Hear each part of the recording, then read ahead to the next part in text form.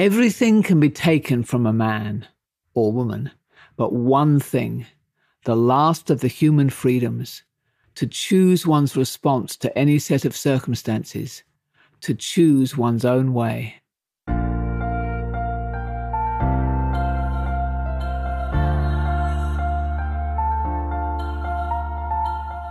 This is Walking Your Talk, a personal development podcast about leadership, authenticity, and courage. I'm Carolyn Taylor, and I've spent my life working with leaders in organizations on how to change their culture. But this is much more personal. If you want to be known as someone who walks your talk at work and beyond, then this podcast is for you.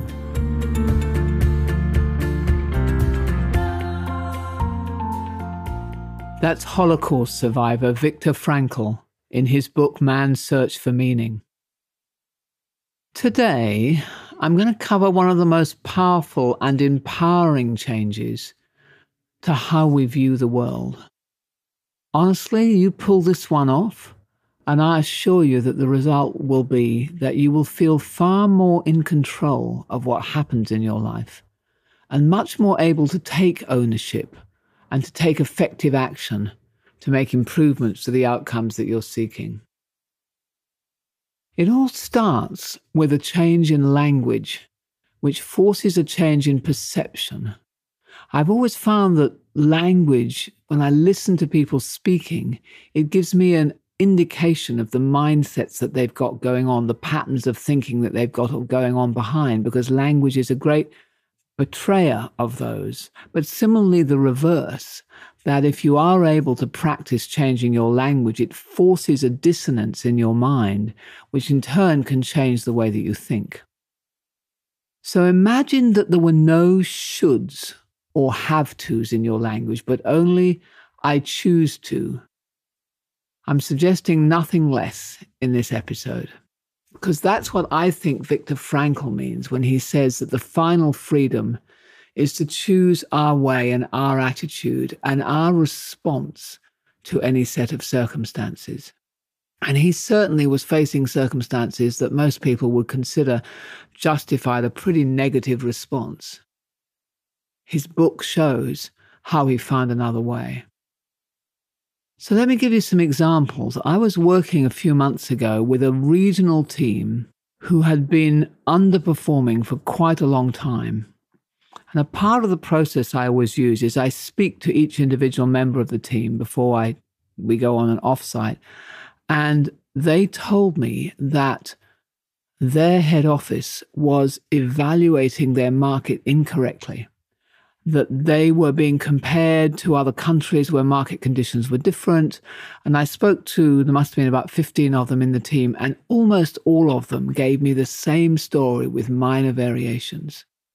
So what had happened was that they had, both individually and actually collectively, built a response to the circumstance of being set these goals that they thought were too high. Let's say they were set a goal of 200 million revenue.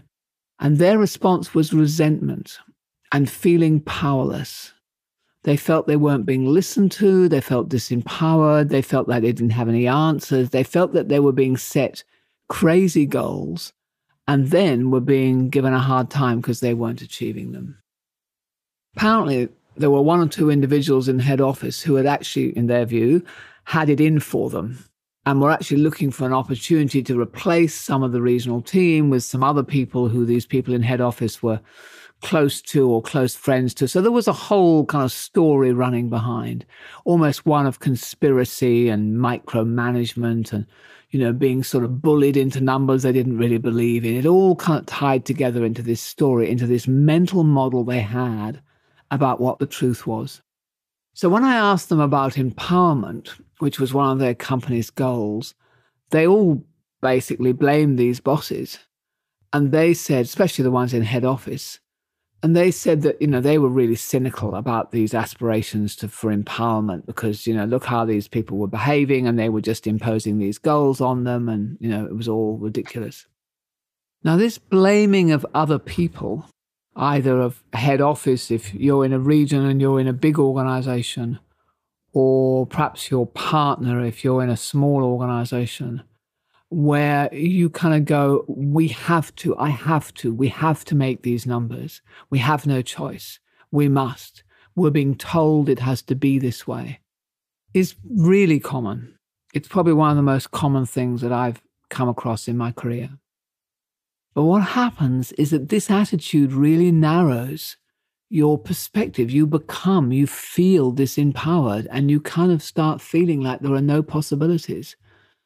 And what happens, and these are the exercises that I played around with this team, and which I'm hoping that you'll be able to play with yourself, is that when we started changing the language and said, for example, well, we choose to set 200 million as our revenue goal. We choose that stretch, and we choose to explore every possibility. Now, even if that sounds ridiculous, and or they knew that they hadn't, just even that language does something really strange to the brain. Because what it does is, okay, if we had chosen this, what would we be doing right now? We would be, exploring possibilities. We would be opening ourselves up to doing things we'd never done before. We would be looking at all the risks. We would be working it very differently. We would be feeling excited. And so just changing from we have to and they did it to us to we choose these numbers and we want to do this produces a really different way of thinking and dramatically increases the possibility, one, that you feel much more empowered, but two, importantly, that you then use that sense of power to actually achieve what you want to achieve. So by the way, the result of that was they actually turned the business around in a couple of months from when we did the work together. Perhaps even more important was that they felt empowered. So nothing had changed on the outside. Head office was still head office. Maybe they were not listening people. Maybe they were unreasonable folks. Maybe they were even a bit bullying. But it didn't matter anymore. Because from an empowerment perspective, the team had grabbed that for themselves. They hadn't waited to be granted it. They had taken empowerment and they had taken ownership. And that had changed the way that they thought. It doesn't actually matter from an empowerment perspective what the people in head office were like. Because as we discussed in the previous 2 episodes, what they'd done is they had grabbed empowerment for themselves and made things happen. So the phrase we chose to, it can actually be substituted anywhere where you feel you have, I have to. Try this one. Here's a different one. This is also a true story. You hate your job. You hate your boss. Opportunities are non-existent. This is somebody I was coaching, but I've met several people like that. You want to leave, but you have to stay because your children can't change schools right now. And changing companies would involve changing cities. So that's the story. Feel helpless, feels disempowered. You're living it. You feel trapped. Feel trapped by this organization. You feel trapped by the fact that the kids are now locked into schools. You don't want to go. So how about I choose to stay because I choose and I want to prioritize my children's stability. Same circumstances, but a different mental model. And instantly, the fact that I'm choosing to do that, choosing to prioritize my children, makes me feel empowered. It makes me feel good. Makes me feel perhaps that I am doing a bit of a sacrifice, but it's a good sacrifice. Guess what? This is what happened with this person I was coaching, that the different state of mind actually led to different conversations. It opened up possibilities for exploration that they hadn't done before. So one of them was actually with his children. Sitting down with his children and saying, look, this is the decision we've made. We're prioritizing your stability at the moment over, my taking a look at another opportunity which would take us to another city. Now, in the case of this person, that was the way they ended up. The children agreed that it really did feel important. But there could also have been the possibility when they actually had that conversation with the children that they would have had a very different point of view. But somehow when you're feeling like I have to, you never have that conversation. But what also happened was that he started to explore other forms of employment or being self-employed, or what else could he do and still stay in that same city.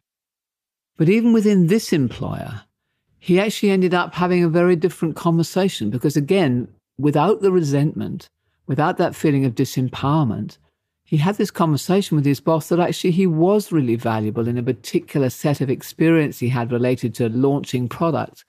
So they actually worked out a role in the company where he would be valuable over 5 years and that he would feel in control.